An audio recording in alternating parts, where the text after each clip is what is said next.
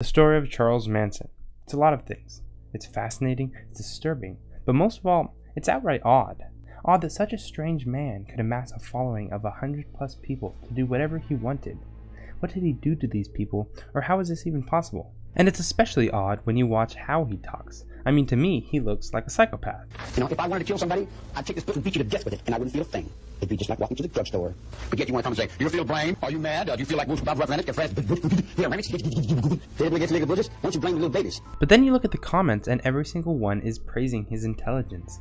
So what is Manson doing to spark this reaction, to draw people in to listen to his words? Well, before we can get into what exactly he's doing, we have to start earlier. We have to start here. Charles Manson has been booked at Terminal Island Prison and is looking to change his ways, not by staying away from crime, but by upgrading his level of crime. All his life he's been bullied. As a child, he was a social outcast. As a young adult, he earned no respect as he was pushed from one job to the next. He had to make his money by stealing and reselling cars, and he's had enough. He wants to move on to something more powerful. He wants to learn how to command respect. First, he looks to others within Terminal Island for ways to improve his social skills, but nothing really sticks with Manson. Then, he discovers another teacher. Hello, everybody. You know, the happiness you get out of life, and to a large extent the size of your income, will depend very largely upon your ability to win friends and influence people.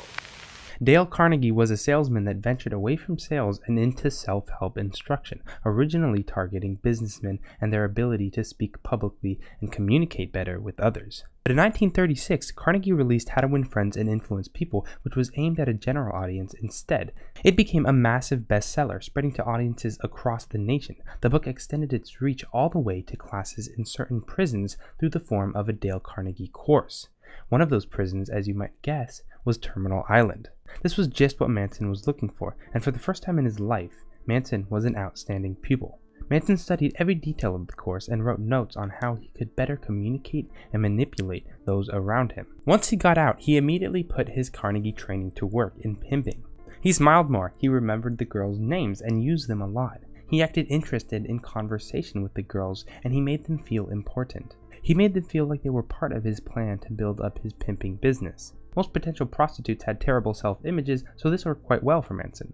Fast forward a few years, and to no one's surprise, Manson has been caught and returns to jail. But again, he looks to self-help and reflection as a guide for his future. He comes up with a new plan that is going to require a lot more manipulation.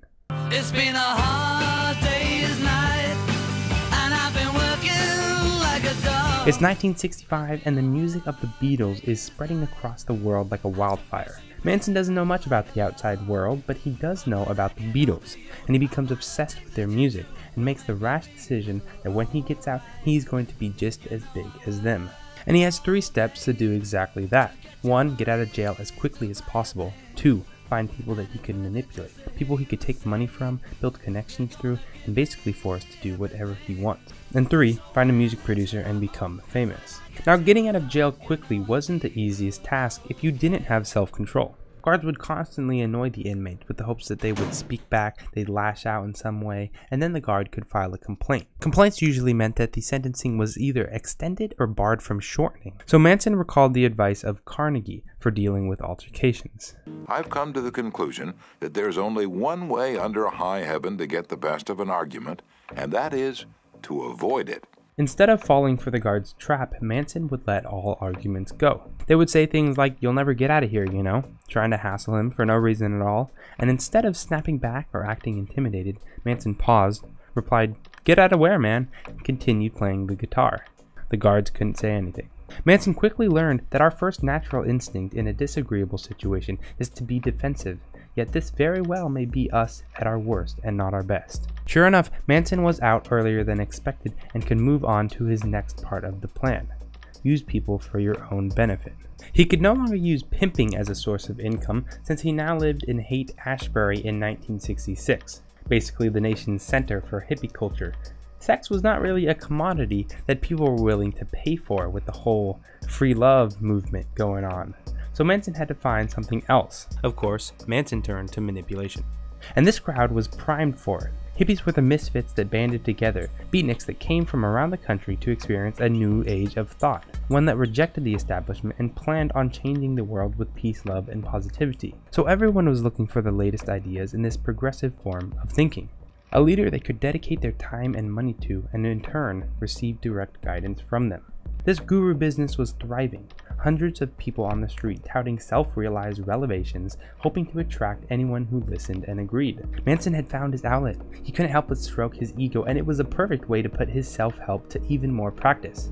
This time, however, he introduced a new teacher. Along with Carnegie, Manson began to incorporate a much more questionable self-help author, L. Ron Hubbard. Hubbard was the founder of the Church of Scientology and introduced a concept called Dianetics in his 1956 book, Dianetics. The book claims it will help you become free of old fears and restraints by moving towards a theta state, where the mind is able to embrace a spiritual freedom.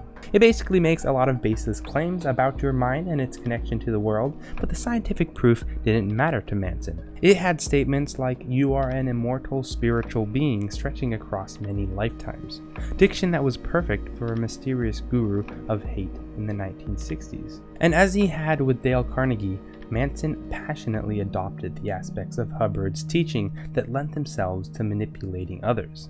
Yet he still needed more to stand out. His content was not radically different from the hundreds of other would-be hate gurus, with the exception of his presentation. He again referenced Carnegie's training for when you want to demand attention. Merely stating a truth isn't enough. The truth has to be made vivid, interesting, dramatic.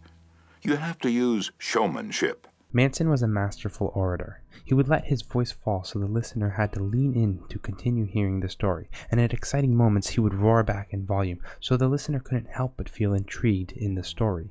He would build a rhythm of speech while smiling and gesturing broadly. He entertained and he enlightened.